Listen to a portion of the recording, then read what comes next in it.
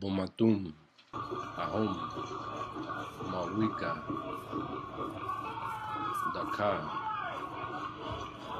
Tureygua Taino-Our.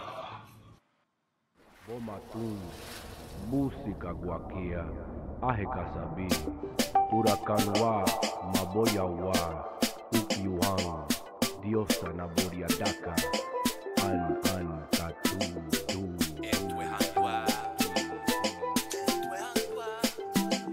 Taikaraya, Kwayari Okama Kwayari, Taneke Bohio, Wariko, Choreto, Waiko Kaona, Wariko Seneko Kakona, Wariko Aku, Wariko Hahom, Wakia Baba, Tureitoka, Wamikeni, Wamikaraya we, Wariko, Wakia, Tainoti, Bomatum, Usika Wakia, Ahekasabi, Huracanwa, Maboyawa, Ukiwan, Yosana Boriadaka, Anhan, Katu.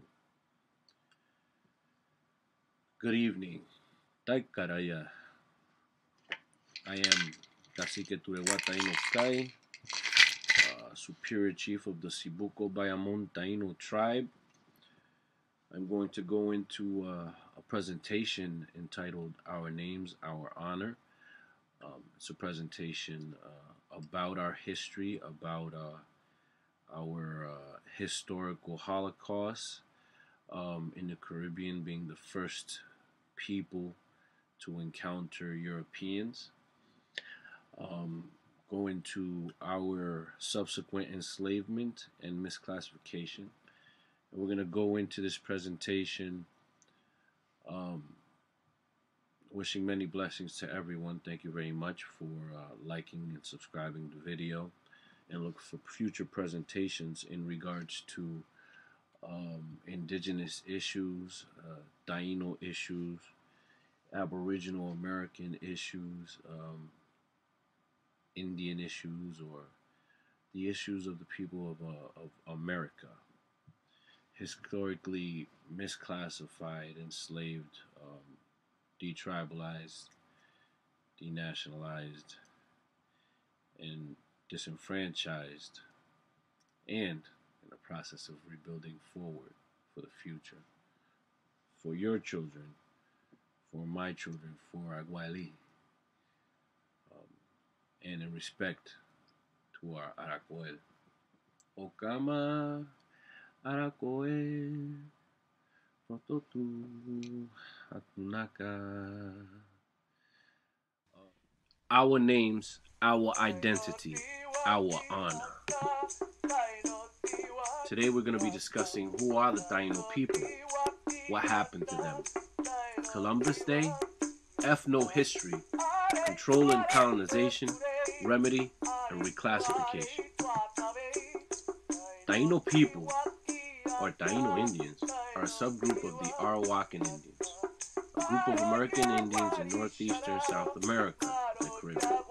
They inhabited the Greater Antilles and still do, comprising Cuba, Jamaica, Hispaniola, or Quisqueya, Haiti, and the Dominican Republic, and Puerto Rico, or Borinquen, in the Caribbean Sea at the time when Christopher Columbus arrived to the New World.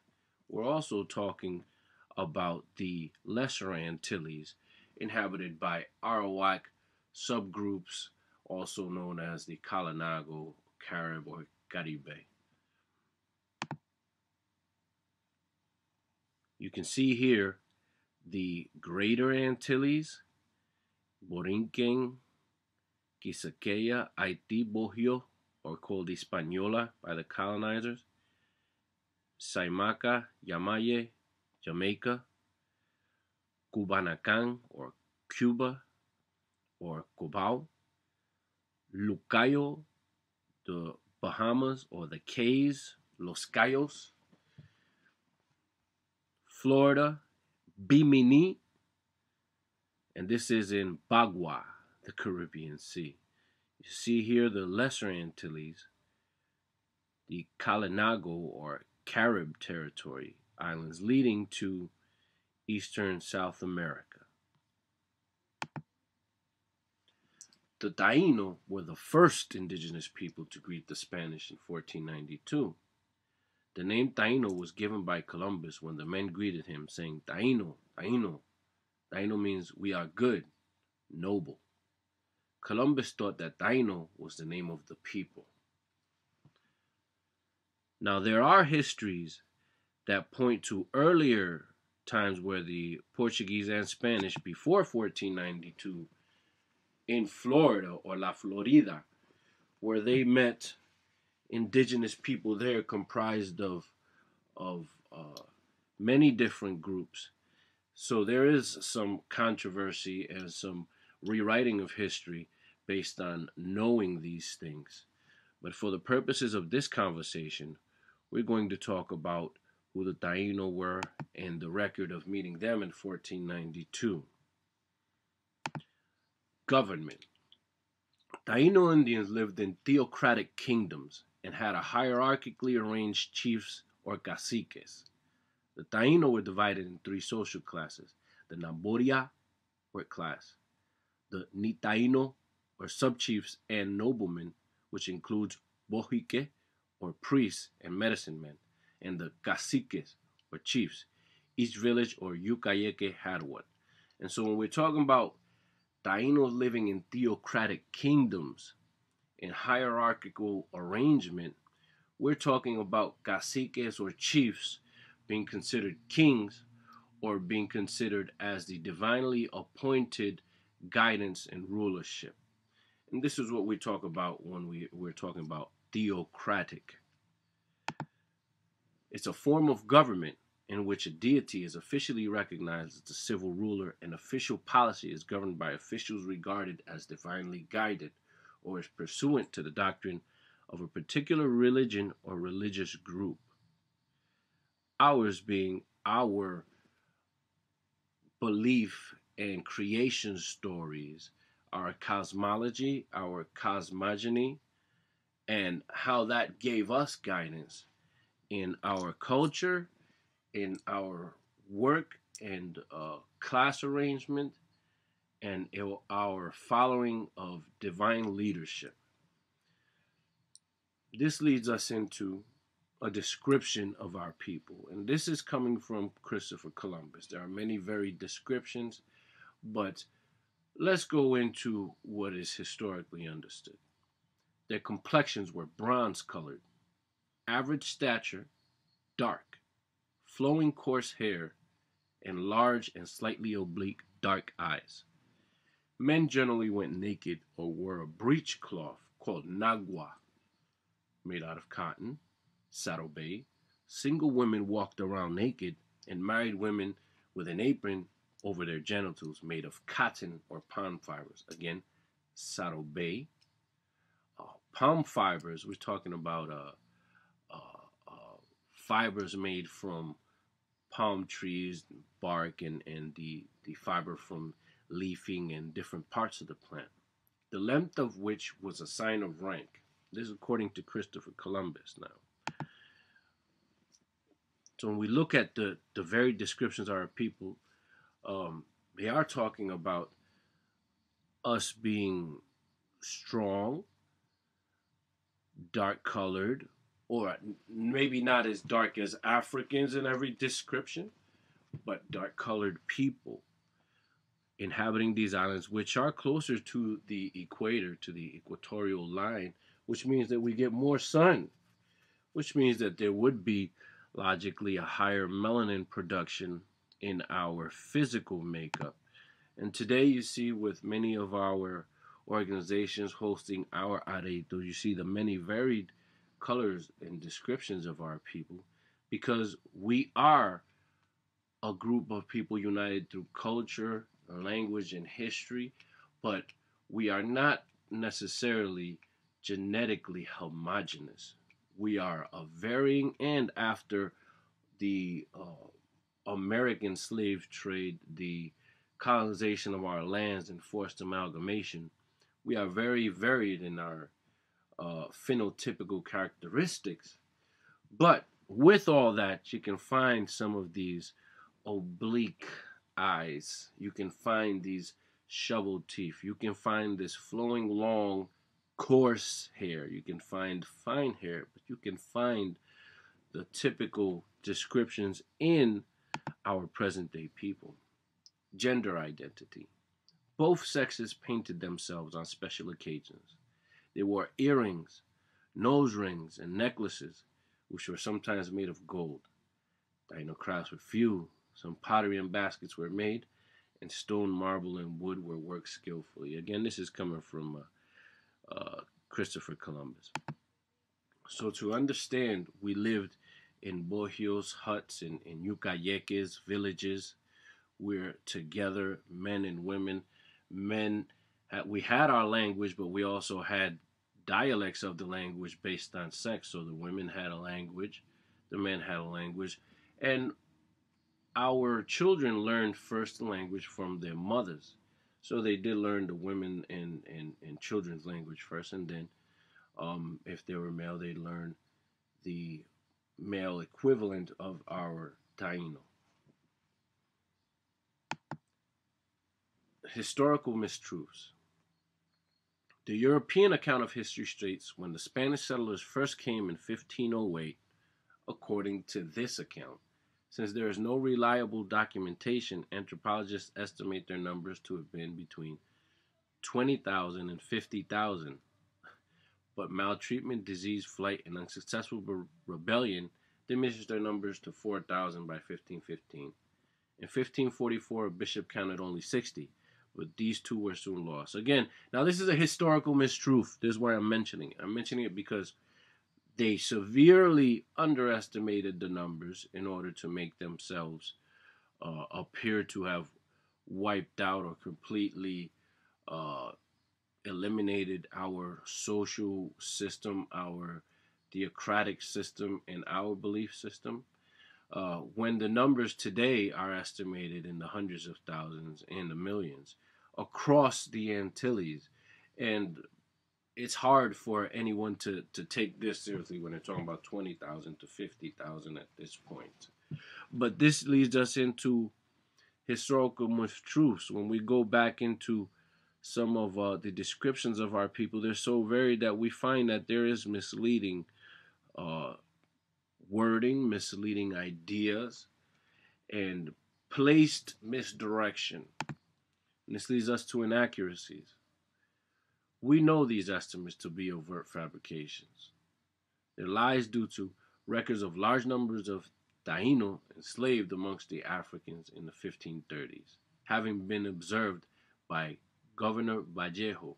Due to their similar phenotypical appearance, the Spanish found it hard to distinguish between them all and created a systemic classification of Negro or black or colored, eventually leading to the classification of Pardo, which is essentially a mixed class of all the melanated people because they didn't want to distinguish between them. They didn't want to give them acknowledgement of their cultural identity, their ethno history, or their lineages. They just wanted to make them stateless, tribeless, slave subjects to carry out work and enrich the Spanish Empire and all of the European empires. This is the genocide that was committed against us. So today you find, just like then in America, the black people. And then we have also derivations, African American, Afro-Caribbean, Afro-Latino, black, Negro, colored. All of these are genocidal misclassifications depriving our people of our human right to our culture, our lineage, and our history. So when we talk about this, it goes right into systemic reclassification. Our country's natives, and this is from the book again by Loida Figueroa, the Native Issue book, Colonization of Puerto Rico.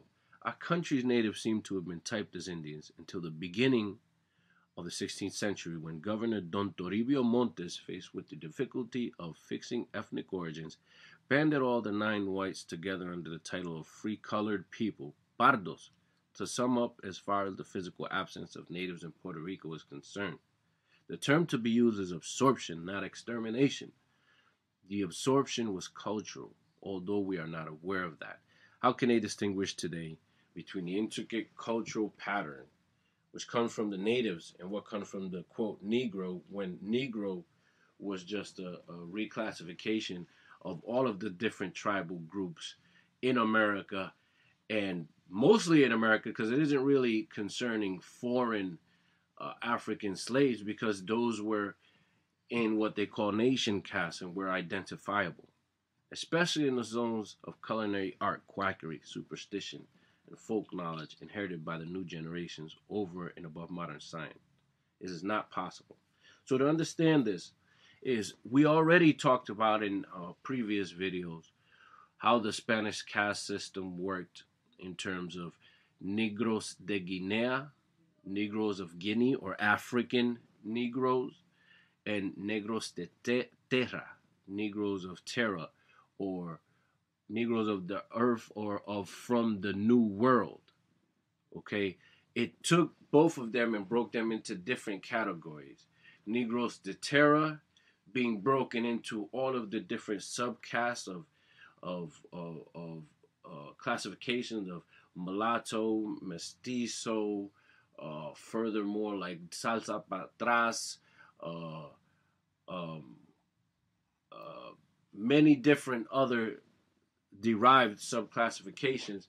Yet, when we're talking about Africans of Guinea, we're talking about groups that are known as Mandinga, as specific names that have to do with their tribal origins. So their history is not being wiped out. Ours is being wiped out. And we are being given their history as a substitute for our own identity. And this is what has happened in the Caribbean and in Latin America and in America in general. Rather have us indigenous American Aboriginal people identify with African Aboriginal people or any other people other than our indigenousness, because this keeps us looking at a foreign land as our homeland or as the hope of a homeland somewhere else. And it gives the right to inhabit this land over to the foreigners who know who we are, but have systemically reclassified us and brainwashed us and taught us a foreign ideal, an idea of a slave trade that has us coming from another point in the earth, and teaches us to go back there and seek identity there as opposed to in our own homeland. It disenfranchises us and gives us a desire to absorb another culture as opposed to get connected to our traditional ways and identify with our brothers and sisters indigenously, of indigenousness here, our neighboring tribes, instead of identifying with a foreign culture. This is what's backwards about it, because it keeps us leaving and not identifying with our legacy, our lineage, honoring our ancestors and building forward traditionally, knowing our staple crops, our staple trades, our agriculture, all of the green habits which we already had, which our society now is trying to turn back to or think in that mode in order to create sustainable futures. This is what we already had. This is our legacy. And so identifying with foreign lands does not keep us in our proper place, context, and position as American indigenous people to develop our land, create sustainable futures and viability, and seek remedy, redress, and repatriation appropriately on our land. It keeps us identifying with a foreigner's land, which does not accept us. You can take all the DNA tests you want. You can go, if you want, to Africa and go visit those people if it tells you that you're from Africa. But since there is no way to truly connect you to that, they will not accept you with open arms and say, here's a hut, here's some land, come and live over here.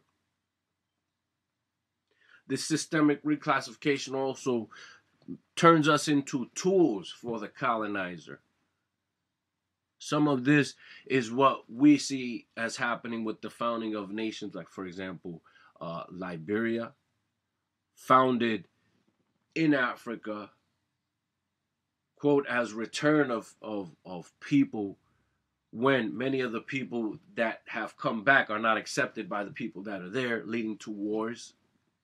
So it's like a reverse European colonization with the disenfranchised masses who have been victims of genocide through slavery, disenfranchised, and then given another false ideal, which only works out to the betterment and detriment of our people, but the betterment of the European paradigm of encroachment. So when we talk about this systemic reclassification, we have examples of this. And I will give you an example leading to my family, the Kai. So this is a census listing of that's going to demonstrate systemic reclassification. And this is a census listing of my great-grandfather, Eulogio Rosario Ikai. This is the Censo 14 de los Estados Unidos, the census of 1920 in Puerto Rico. And when we go in here, we're going to clearly demonstrate how this works. And this is something that you can understand in your own genealogical studies and searches, is understanding how the trends work of reclassifying people, giving them an external classification of race, which is not given by them, and that being recorded in a historical record, which disenfranchises our people. Again, when I spoke about the maps in the Caribbean, we're talking about places such as the Lucayos or the Cay. When you go into Cuba, you find the Cays, the different areas of island or island inlets, which are called Cay. And that word came from our people, our Arawak American language. And the Europeans came and finding these outcrops, adopted our terminology, because in reality they were adopting many of our language terms, which changed the Spanish language, changed many of these wordings that they originally had. So they're adopting our terms and molding them into their maritime law, their maritime maps. Evidence of this in terms of modern day, okay, here's the 1920 census, here's my grandfather listed. Eulogio Kai, Rosario y Kai, Kai y Rosario. And again, this census has it listed as Kai. Some later census, as time went on, listed it as Cayes or Cayes, which caused a disruption in the way that my own family recorded their name and a misunderstanding. But here clearly in 1920, we have the original C-A-Y coming from the term Cay, island, meaning island or island inlet in the Caribbean. And here is the direct connection through my ancestor to our Arawakan stock and lineage through him carrying his mother's last name of Kai and honoring her. And when we look here, here's a listing of my grandfather, my great-grandfather, his children that were alive at the time. He had 11, but there's about 4 or 5 of them here because they weren't all born yet. Listing of my great-grandmother, Isabel Rodriguez y Padilla de Kai of Kai. And here's a listing of everyone that lived in that area. There weren't any streets, so they're talking about the building numbers here to the left. 217, 218, 219, 220 being where my family resided. And this is a farm. So this is a area of land designated for agriculture to produce fruit. Now, this is what we have to look at. We have the name, relationships, possessions, whether they're learned in writing or not over here, but sex, color, and race, age, marital status, and many other things. But when we look here, and this is where you can see clearly what has happened. My great-grandfather identified as an Indian. He carried the name of his mother's line, Kai. He was adamant about this, also practiced our machetero arts or aguasabara, walked around every day, working the land, represent his culture, and was adamant about this, and taught my grandparents and my father's line and all of them in their family that they were Taino, that they were descended from Indians. Yet here, where we look at Ologio Rosario Kai, Jefe, right? Here's his designation. And you come over here to the side of what is the race. This is race. We have these folks. B is listed as Blanco, white. But all of my family members are listed as Morenos. Morenos.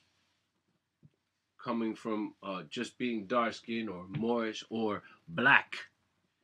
De color, of color. But not listed as Indian because they didn't want to list that. They wanted to list it as being destroyed and eliminated with no claim to the land because there were none of those people left. Yet right here in your records, the American census of 1920, right after they came in, after the Spanish-American War, 1898, we have records of indigenous people carrying their traditional names and being misclassified and listed as Morenos here. This is how this worked. Systemic reclassification. So,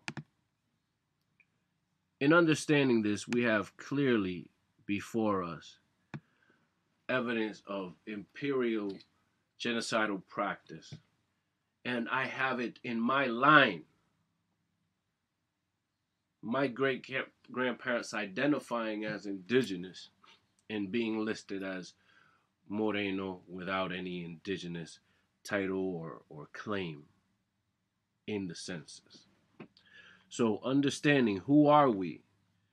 We Taino are a race of American Indian people and we are far from extinct. You can look up articles in many different places. This one is in Diglet at WordPress.com where I got this one from. But we're talking about mtDNA, the mother's line, mitochondrial DNA, inherited only from one's mother. It never blends or changes through time or through generations. 61% of Puerto Ricans have American Indian mtDNA. This is our birthright. This is what happened to our people. Our grandfathers warring, were enslaved, transferred to other lands, separated from their families. Our grandmothers were raped. Our grandmothers were forced to marry. Our grandmothers were human trafficked. All of these things happened to our people. And we have to understand that even though there was no way to eliminate us because these Europeans, these foreigners came and took our grandmothers as wives, and that is our direct line and trace to who we are. Because in our cultural reference, what mattered was the mother's line. As a matter of fact, when a mother had children, it was the responsibility of the uncle, the mother's brother, to teach them in line with the ways of the tribe because the line was maintained through the mother. The father's responsibility was to maintain, as always, the material and to teach as the children grew up into hunting tactics, survival tactics, and also the trades that they held. But a clear reference is made to maintaining the mother's name. So when we go back into this, we go back into the historical reference, how it is flawed, how it is full of lies, and this is symbolically represented in the commemoration of Columbus Day, October 12, 1492, or Columbus Day. Columbus being changed into Indigenous Peoples Day in many places now, but still not in all places, because they venerate Christopher Columbus and his voyage to the New World. But they do not seek in all places, depending on population, to honor the indigenous people who he met, and he met us. And when we look at our descriptions of our people, they're varied. For example, in some of these paintings, you see the Spanish coming with their tapestries and their dress, meeting our people being of copper-colored or a different hue, sometimes represented in different ways. But when you look at the hair, for example, in these paintings, you see locks. Okay? You see long hair, you see dreads, you see headdresses with the blue feather being the feather coming from the blue macaw, our traditional bird. But you see there's a lot of lies in all of this. So this is why people are refuting the doctrine of discovery and trying to change it over from Columbus Day to Indigenous Peoples Day. Because within its own record and listing there, it disenfranchises us. So this is a seeking a desire to honor ourselves and our grandparents, our Aracoel, our culture. And there's a controversy around this. Whenever they came up with these holidays, they excluded our people, or Native Americans, from the planning. For us, the invasion of America signified the beginning of the American Holocaust. And first, yes, the Holocaust throughout all the tribes, but first taken out through our people and through our enslavement and attempted erasure. Our Native American reaction has had positive outcomes, and we've gone into something called the revisionist movement. Truth in history and inclusion of facts other than the Euro-American perspective. Our ethno history. Combining the use of data from several fields. We're talking about the history of a people through geography, archival records and reports, diary entries, oral history, biography, archaeology, folklore, and ethnography. Creates an integrated picture of social and ethnic processes, not just from one textbook, one way. No, we're talking about a broad view of understanding all the records. And we can't just go into Spanish history, American history, English history, Portuguese history, Dutch history. We got to go and look at all of these, because many times they're talking about the same groups, but their different cultural context makes them identify them differently. So you list a people by one name in the Dutch accounts, by another name in the Spanish accounts, by another name in the Portuguese accounts, by another name in each culture. But we have to look at all this picture to form the true picture of who we are, and understanding that this is where our ancestors were. We have to go through 500 years of this stuff, this injustice, in order to get a good picture. When Christopher Columbus first sets foot on the sands of Guanahani Island, which is called Guadalupe today, Guadalupe, he performed the ceremony to take possession of the land for the King and Queen of Spain. This was referred to as legal claim. He made a claim. He put down that flagpole and said, I claim this land. But it's never been refuted. This is what we're doing today, is refuting these doctrine of discovery, the legal claim, with our own legal claim, because we weren't skilled and knowledgeable in their system. They're coming with their system. We have our own system. And they never told us what these ceremonies and rites that they were performing meant. And we were just respectful, giving them their respect, letting them be who they are. But today, after our disenfranchisement and American Holocaust, we're coming back and we're refuting, we're taking possession, and we're walking in our title as the nobles of this land. Again, we're coming from theocratic kingdoms, cacicascos, okay? So the history has been warped, and we're here to correct it. So this is all based on religious doctrine. Pope Nicholas V, to declare war on all non-Christians, enemies of the Catholic Church, and less than human. They considered us less than human.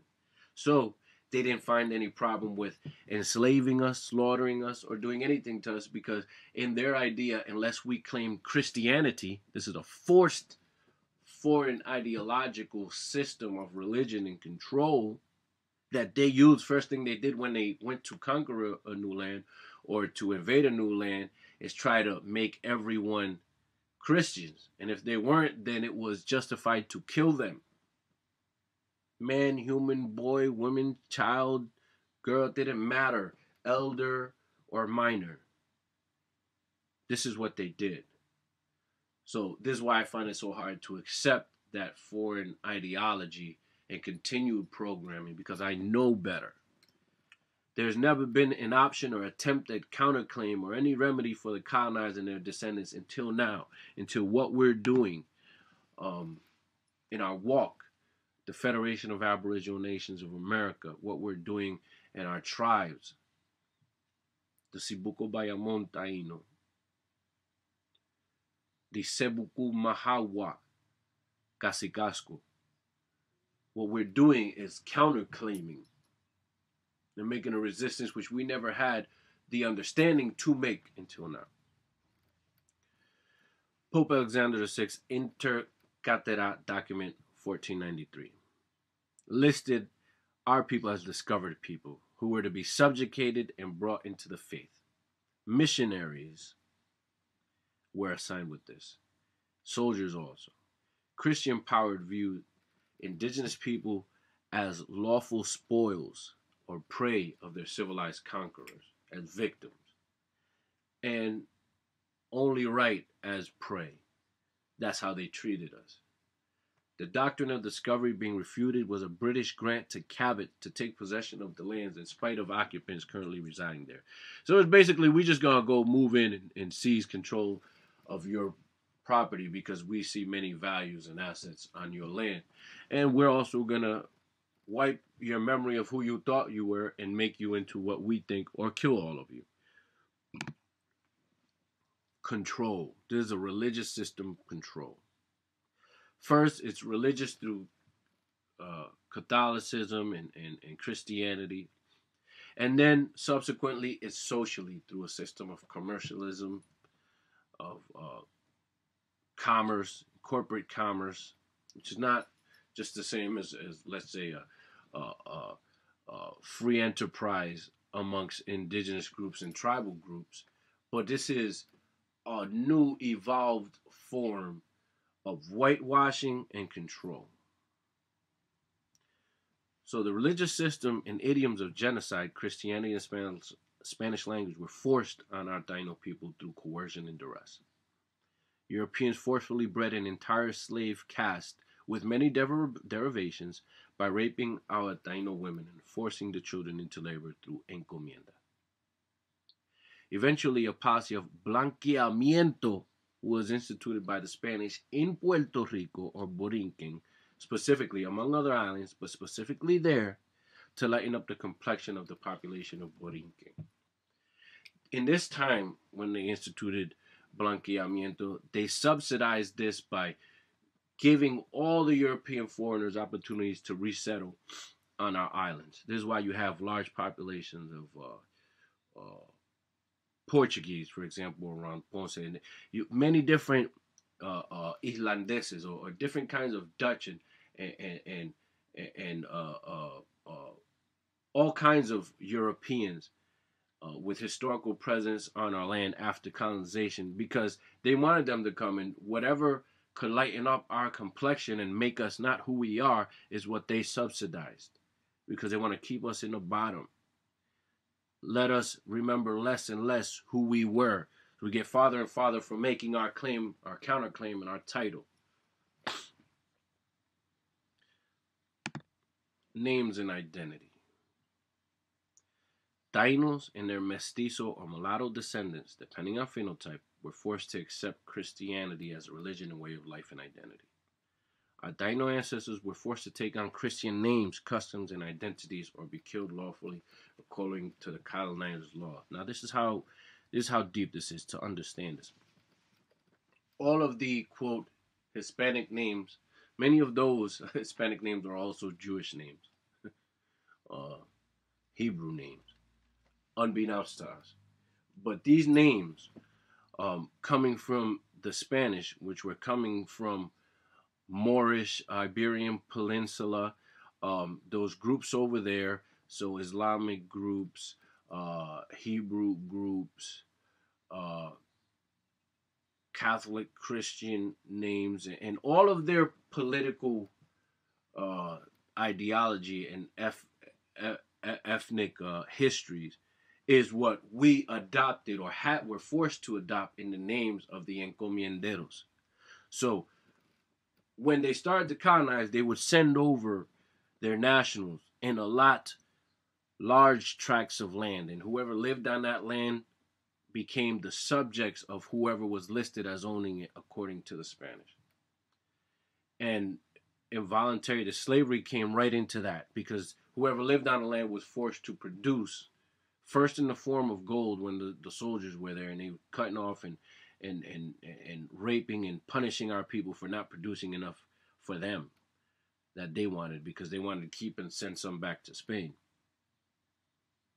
First through that system, then through agriculture and through making the land bear fruit for them.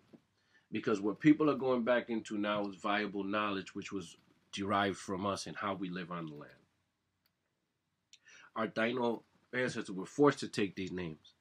First through the categorization system that they brought through the socioeconomic system of slavery, saying now you are property of this encomiendero, this European immigrant who now owns your land, and you have to pay some form of rent to.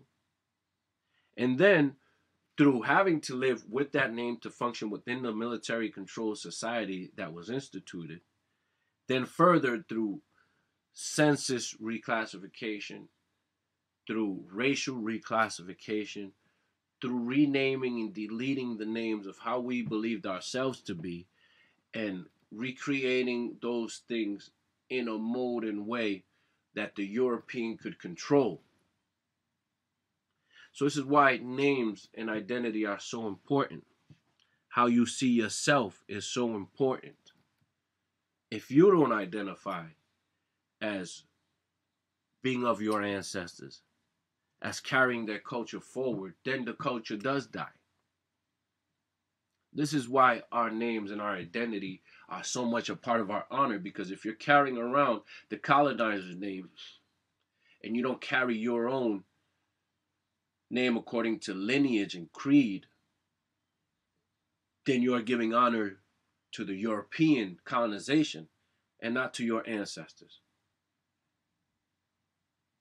Today, with legislation such as the United Nations Declaration on the Rights of Indigenous People, the Organization of American States Declaration on the Rights of Indigenous People, we are afforded our dual identity, where you may have to carry around this European name, social security number, and all these things to function within this society here in America, yet you have the right to your dual identity, to your cultural reference, your cultural identity. Joel Rosario on the left, and on the right, Tureygua Presents. One is public, Joel Rosario, because I'm forced to carry this around to function in this society according to all the contracts that have been made, my social security number, my military record, and the other one is private, and allows me to do all the things that I need to do according to my indigenousness and reclaim, remedy, redress, and repatriation through my rights. This is what we have as victims of genocide, as descendants of indigenous Aboriginal people. You may not know that you have these rights, but you do. So I recommend what you do is learn through the UNDRIP, United Nations Declaration on the Rights of Indigenous People, ADRIP, Organization of American States Declaration on the Rights of Indigenous People. You can Google and find these documents, download them, read them, and get to know them to understand what our duty is today to seek remedy, redress, repatriation of our lands, remedy for the historical wrongs done, redress to the cases, redress through financial compensation, redress through social benefits reclamation, repatriation through reowning our land, so coming back and addressing the historical wrongs through court cases, probate, all these things to reclaim what is ours. And this is what we're working on doing, and this is what our mission is as Taino people and as a tribe. Our people are confused as far as citizenship, legal standing, and jurisdiction issues. We believe the first step towards remedy for the Taino people to recover from the Holocaust and victimization is reclamation of our Taino identity and birthrights through reclassification. The Sibuko Bayamon Taino Tribe and Trust Charter is founded on preserving and promoting the history and culture of our Taino people. We teach and promote awareness about the plight of our Taino descendants and the colonial status of Borican in the law and the United Nations Declaration on the Rights of Indigenous People. The Sibuko Bayamon Taino Trust is a tribe, a nation founded from Sibuko Bayamon Taino Tribal Trust Charter Nation. It was founded in Providence, Rhode Island, for the well-being of Taino people, beginning with the Taino families descended from the Sibuko and Bayamon, Sebuku and Mahawakasikasco areas. The trust exists under Hague Convention Trust Treaty standards. Section 1 is our mission, and that's to provide and promote opportunities for community and economic and personal and professional development and educational attainment and social and civic activism for members of our tribe. Our vision is to preserve and promote and cultivate Taino and Aboriginal history, culture, and tradition to and for the greater community. So this is why we're teaching about these subjects. This is why we're taking our time. This is why we're producing the videos. This is why we are moving in the way that we move, in order to preserve and promote our lineage, history, ethno history, form of government, and belief systems for our future to be sustainable in this world and not be absorbed and simply turn into a property of a foreign ideology, a black. You're a Latino. None of those things have any rights. That's why the amendments in the U.S. Constitution has to do with civil rights exist. Because you're a property, an intellectual property of this system. You have no rights. So you have to be granted civil rights, rights within this play game society for you to be considered anything. Because in reality, the game is on you, unbeknownst to you. That's the only reason you have to be given civil rights. Because in reality, we're the nobles and lords of this land. We the law and God, Indios. So if you have continued questions, you can contact me, Chief Tureygua Taino Kai Kasikuan, Tribal Trust Manager, at sibukobayamon.chief@gmail.com. You can find us on Facebook at facebook.com/Sibuko Taino Tribal Nation, spelled exactly as it's listed here, no spaces. And there we can engage in dialogue. You can get educated with these videos. More videos will be forthcoming. But again, this was my presentation of our names, our honor, our identity. Our names, our honor, our identity. Honor your ancestors by honoring your titles, understanding what a name is, and understanding what identity is and what your identity is. Hahom bomatum mawika kwayari okama okama kwayari daneke bohio wariko choreto. Hear me, my people. Welcome to the roundhouse. Come into abundance, the abundance of your lineage, the abundance of your birthright, the abundance of your inheritance, the abundance of your culture, the abundance of who you truly are, and come out of the poverty of your misclassification, the poverty of your victimization, the poverty of the labels you have accepted and been coerced into accepting, the poverty of your deprivation. Do not accept it. Change your mind. Change your conscious resolve and come into the abundance. Hahom. Seneko kakona. Many blessings. And have a great day. Hey, look. If you like the hoodie I'm wearing, you can go order yours at shop A4 Pure or A4Truth.com. I'm going to put the link down below. This is called Ripples and Reflections, the hoodie. So you got all the flags. So you got the ancestral bird right there. That's the blue macaw. And you got all the flags of the nations of the Caribbean. Under a pool of water, where the blue macaw comes in and touches it. Reminding you of your indigenous roots, the Taino identity. You know what I'm saying? If you want to support us, shop A4. You can also find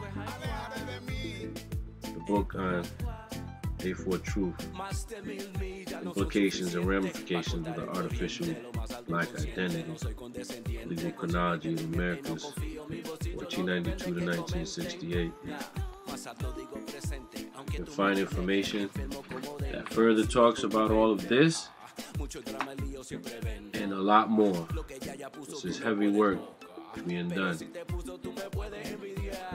Thanks to the brother Tomahawk Tony.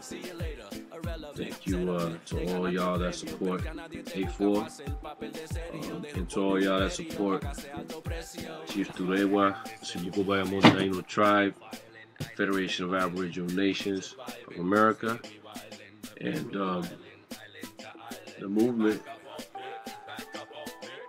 to bring honor to your ancestors. Hahom.